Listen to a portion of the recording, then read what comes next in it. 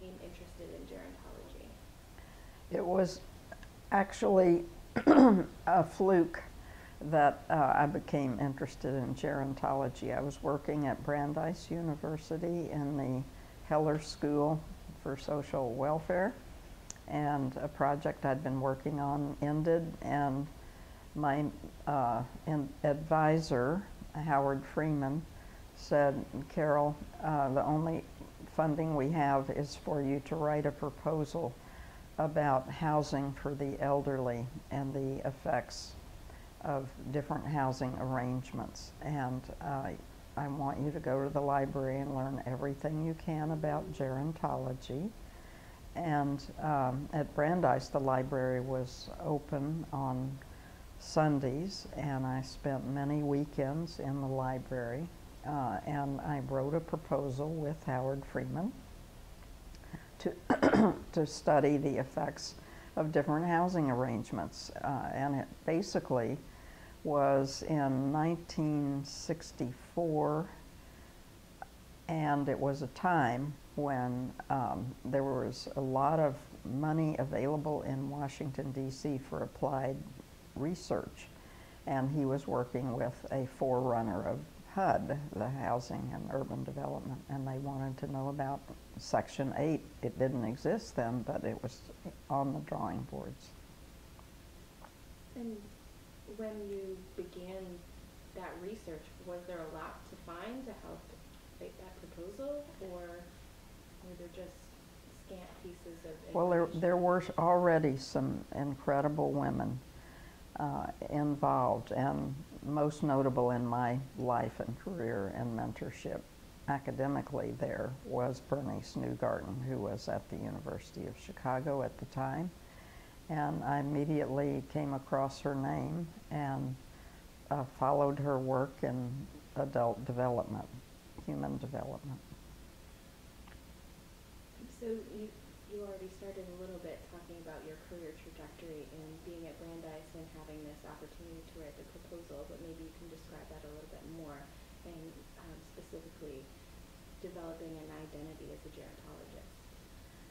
I had, when I came to Brandeis, I was just finished with my master's degree at Southern Methodist University in Dallas, and before that I had been graduated from Stanford, and I'd been at University of California, Berkeley for a semester, and due to personal reasons I moved to Dallas, got my master's, and I was very committed to the theoretical paradigms of the day, which were structural functionalism, and knew about symbolic interactionism, and knew about qualitative and quantitative research. All of that was bedrock to my ability to write the proposal that I developed. And that proposal development was informative in that there were theories of human development and aging that I added to, or the life course theories, which were Bernice Newgarden's, and of course Elaine Cummings and Bill Henry had disengagement theory. Those were the theories that were the rage at the time, and it was an important opportunity to bring my theoretical tool kit, which I had, which was strong. I'd been at major universities, and the opportunity to work with Herbert Bloomer in symbolic interaction, who was George Herbert Mead's student, was formative. And I read the literature, and there was very little in the literature about applied aging beyond. Everything was around disengagement and how the elderly unilaterally and society were disengaging from each other. And with symbolic interaction, I was very interested in agency and the fact that it wasn't all, I didn't believe it was a unilateral disengagement process. It was problematic for me, the old sociological term, problematizing And my strong theoretical base enabled me to put this into a research proposal where we were looking at the differences between age-isolated communities like Sun City, there were a few of them, age-integrated communities, which were aging in place, I suppose, in regular communities, and age-integrated, which could be living in housing projects for the elderly or congregate housing for the elderly. There wasn't all that much of that, and so I got very much interested in space and living arrangements, and wrote this proposal where we were going to look at the effects of different housing environments. So I was already into environment-person interaction before that had been coined as a theme. And I went to the big database then, which was a federal database of who else had gotten research in aging, and I discovered a man named Powell Lawton. And it turned out, and I was eventually in that database with the principal investigators, because after all, I was a master's student, age 23 or 4. And we made an arrangement to meet at some common place where we were both at a meeting, and we each thought the other had been a long-time gerontologist. And we laughed about that all the way to the end. But I had the Lawton morale scales, the early versions, and of course the theoretical toolbox, which I put in, which strengthened our proposal. And we did get a $500,000 proposal from federal housing agency, whatever that was then. And we hired Bernice Newgarden as a consultant, and Powell Lawton used some of his tools. And I was in deep by then. And Yankelovich, who is a big hotshot survey research firm in New York, went and worked out contracts with him. It was amazing how much autonomy I really had. So I went from being a research assistant to the project director in a short period of time, just because of how it rolled out. And so Bernice Newgarden and I went and gave papers, and I was doing critiques of the theories very early, that disengagement and structural functionalism was, well, although it was the dominant, most popular paradigm at the time, and it was very solid in sociology.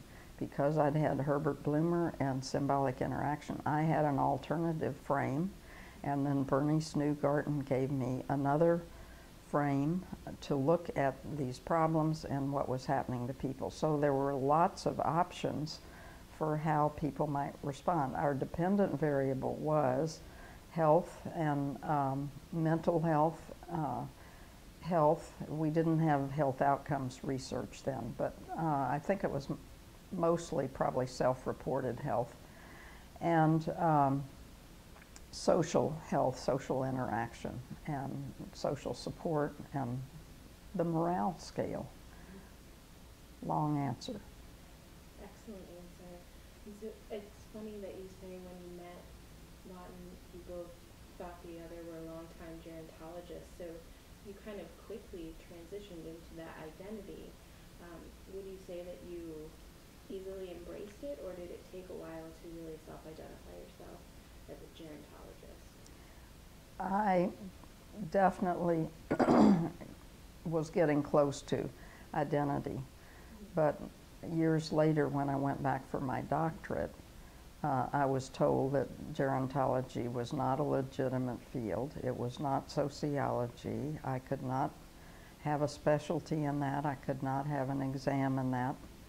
If I had to do it, I could make it my dissertation on that topic, which is what I did. So there were two phases. The first phase was, I would say, immersion in the discourse, a trendy term now, but of gerontologist, and with a gift of the theoretical lens that I could bring, which I think was unique, that I had been at these different universities where there was different value sets and theories that were the theory of the day for them. And the wonderful thing is that we developed papers from this project, and the next thing I knew, I was on a plane to Vienna for the International Congress of Gerontology and meeting Bernice Newgarten, and we were going to Greece together. And that was incredible to have a sponsor, if it, as it were, to be doing, obviously all my papers, I was either second author or later down, even though I was writing them and doing them, but I had significant heavy-duty intellectual work at the top in the principal investigators. So you already mentioned several female mentors, but perhaps you can talk a bit more about Bernice, etc., who impacted this trajectory for you. Is there anything unique about that experience as a woman? It was very fortunate that I met her and was, I'd say, my socialization to the discipline was at the side of a woman.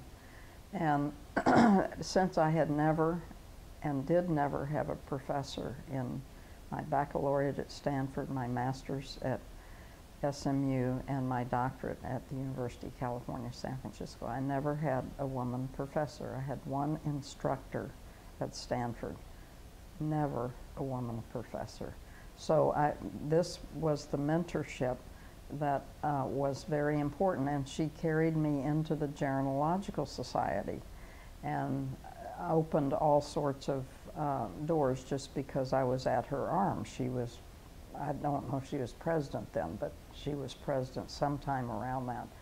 And as a person who was oriented to politics and political sociology myself, I failed to mention so far that my master's thesis was a study of the power structure of Dallas, Texas, and it was published as a book.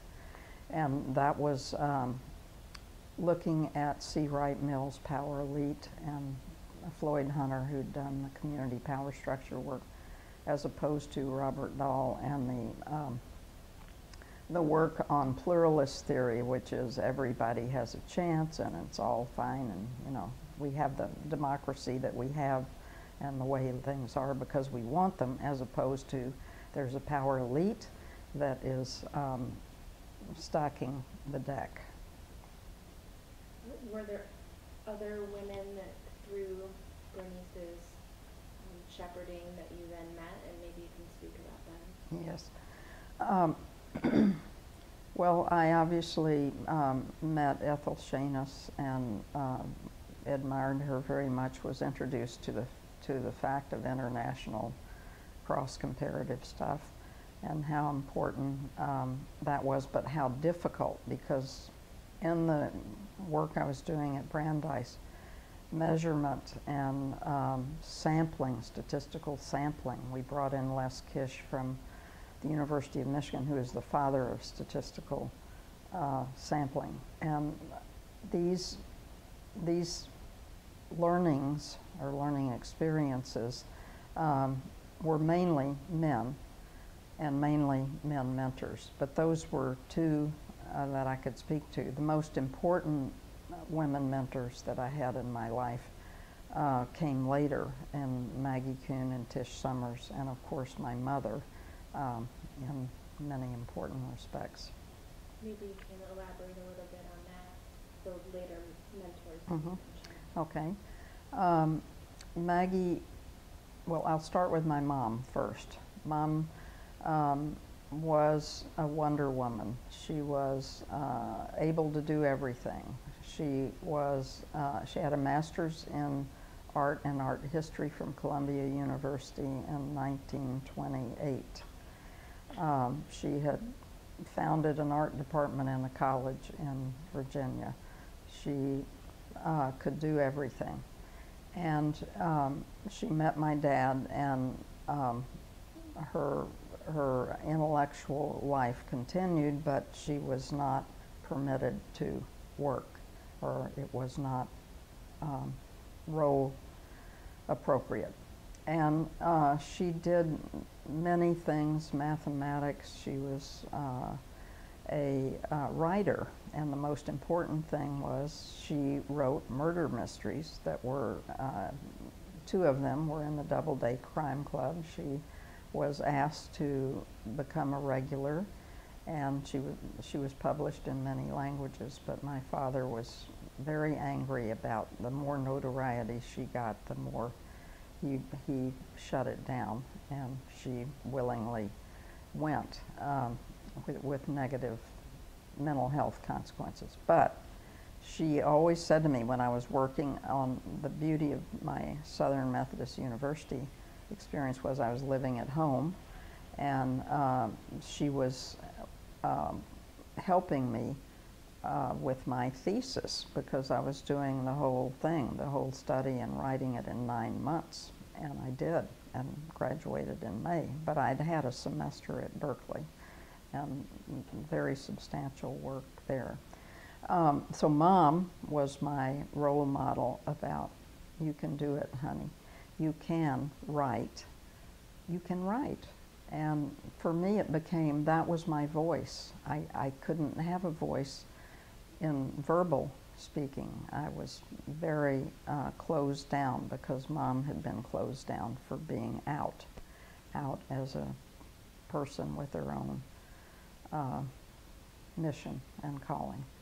So I learned to be silent, and then when I finished my doctorate, I'm skipping around, Maggie came into my life because I had a graduate student who lived in Germantown, which is where Maggie had a house, and she had been a Grey Panther in Philadelphia.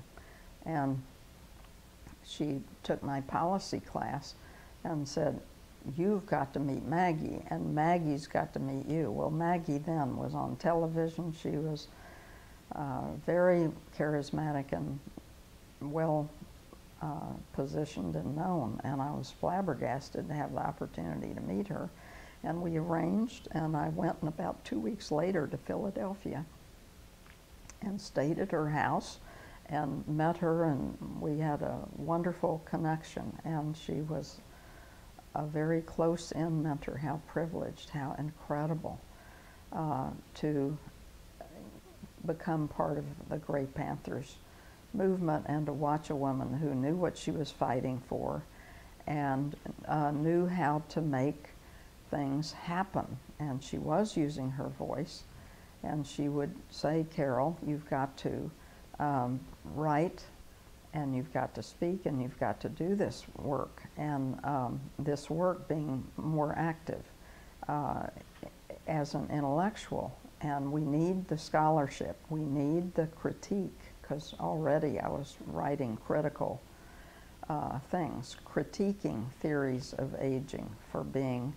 either normative or individual, life course being too. I wasn't throwing all the theories out the window, but I was very much more into agency, and that we could make a difference, and we could construct realities, and we could deconstruct realities, and we could reconstruct realities, but not easily, because after all, I understood about the power elite and the control of discourse and resources, and how important that was. So she was, she picked right up on that writing and critique that I'd done of dominant and competing theories. I remember that was one of my early articles in Gerontology. And when I wrote The Aging Enterprise, which was actually after my doctorate, she carried it around in her satchel everywhere and told people they needed to read that. And it was a critique of the enterprise where the elderly didn't have agency. It was making them dependent with services and making them altruistically given. However, it wasn't giving agency to elders. They needed their own health care, they needed their own Social Security, adequate income, housing, all these things. So I was always, from the beginning, and Maggie helped make that happen. But she made many connections for me. Everything's connected. She was a sociologist. She was trained at, I forget, in Cleveland somewhere, and was very much moved by C. Wright Mills and the link of individual troubles to institutional issues and big problems. And so her bringing youth and the elderly together, and we're all in this together, was very formative in what has become major work for me. The other woman also I met through my class, my first class at University of California, San Francisco, after I had my doctorate, and it was Tish Summers. And I had her come to my class, my policy class, because of course she lived in Oakland and I was in San Francisco. And she said, Carroll, I love your aging enterprise, but where are the women? And that was a wake-up call. Feminist theory I knew only through living through the first wave. Maybe it was the second wave. Maybe it was the first and the second in some of the women's politics, because I was swept up in all those social movements, and that was another gift of a historical moment intersecting with my time at Brandeis in Boston and the ferment and marching in the streets. And I was out there too on race, class, gender, the war, all that. And it was just, so it taught me a lot more about power and structure and surveillance and police action and the state, how it although it could be welfare and it could be positive things like democracy, it could also be very, very dark and concerning. So it was a natural for Tish to say, open that feminist door and get back to me. And she was, I'd say, to call her a sidekick is not fair. She was so much her own person, but a brilliant role model who also was making a movement and knew what she wanted to do. And to see these two women who were both forceful in voice and in action and in motivating and empowering, they were not reticent and silent like I had been taught to be and had come to be until I wrote The Aging Enterprise, was kind of my voice opens up. And so those two experiences were incredible, but with my mom saying, honey, you can do this, you can write. And that helped me publish the first book that I had, which was on the power structure of Dallas. That's what it was called, The Decision Makers, the Power Structure of Dallas. Of course, they were all men. There was not one decision maker in the 67 decision makers that were identified in the power elite, not one woman.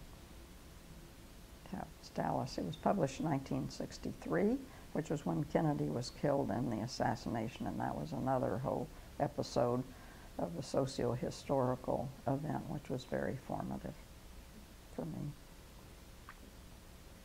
So what I hear you say is your mother taught you to find that inner strength to power through, and then Maggie and Tish challenged you to then channel that into a strong voice, both for aging and for women. And for social justice. To see Maggie Kuhn sit there as this nice little old lady with white hair and her pink tennis shoes, and then start talking about global imperialism and social justice and peace and capitalism. And then the Gray Panthers were writing about attacks on Social Security, actually. I have some working papers, very interesting. How would you say then, as you age, being a gerontologist has intersected with that experience, that personal experience of aging? My personal experience of aging is, of course, very much shaped by the learning and the work that I have done, and I have been blessed by virtue of these earlier intersections with social movements and with scholars and opportunities to be carried into different worlds. So I always, as I'm faced with problems, not always, I'm a human being, but my analytic lens is, what is the structural basis and origin of these problems? And how can I address them or help in terms of social movements? I've been working more recently on the resistance movement to the privatization of Social Security and to the takedown of the welfare state, which is the project of the right political side. And that has been very much informed by the structural approach and that I have, but I've always got agency too. So this is an opportunity to resist, to move the dialogue, to set the stage for a better socio-historical time, and to be part of the socio-historical moment. So I'm very captivated by being involved and active and not giving in and giving up. When I was silent, completely silent, shut down, the whole concept of Seligman's learned helplessness was one that I encountered. And of course there's a whole line of research following from that in Laura Carstenson's wonderful work now about the possibilities, and the whole work on resilience and aging and positive aging is very much inculcated into my thinking. So I have, I'm working on my own active aging, but not ideologically committed to active aging as the solution, because most people do not have the resources to engage in active aging. They can't walk safely, they can't eat well, they're inundated by a material culture that is not doing right by us, and now a politics, a global politics and a state politics that is very contentious and hard. So, as you know, this WIGL project is focusing on legacies of older women gerontologists. So within that framework, is there anything that you need to know? Well, I think legacy is so much more than what happens in gerontology, and that is Maggie's innovation and genius insight, was that it's not just aging, it's youth and aging, it's infant and aging, it is everything. And that hopefully through the work in gerontology, it's not an enclosure, it's an opening to the world, and to work toward the larger issues and questions. So the linking of social movements, the linking of ideational and theoretical work across the disciplines is all very much what the future and the best is going to happen. And for me, in my own scholarly work, bringing together the symbolic interactionist and interpretive work, that work on discourse and so forth, but with the larger structures and the recognition of the contest, the conflict, and the enormous consequences, and the difficulty of agency carrying forward to move structures that get institutionalized, instantiated, taken for granted, and hegemonic. So I think the lesson, the big thing for legacy is that we can inform the world how it works, what are the processes by which it works, but we also have an obligation to be working toward social change where there is no or little justice. And the whole cumulative advantage, disadvantage theories, and even more recently I've been privileged to be brought into issues about telomeres. And the fact that the length of telomeres, so this is the cells to society. So here's gerontology, but you know, blasting out beyond confined borders of age and even the problematization about age.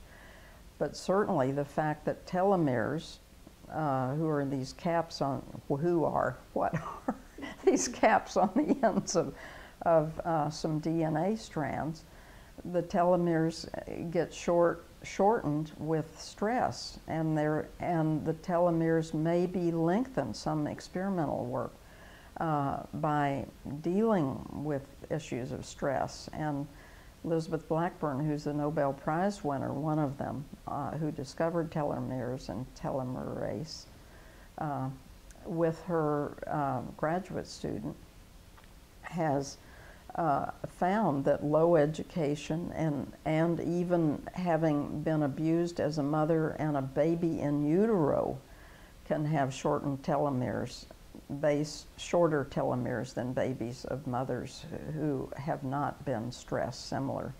So they've really opened the world and want to work with us. So that is a whole new opening too. I've been very concerned, and we all are, about the ethics of genes and genetics and a lot of things going on there, but it's opening the world. That's the legacy, is making the world a better place.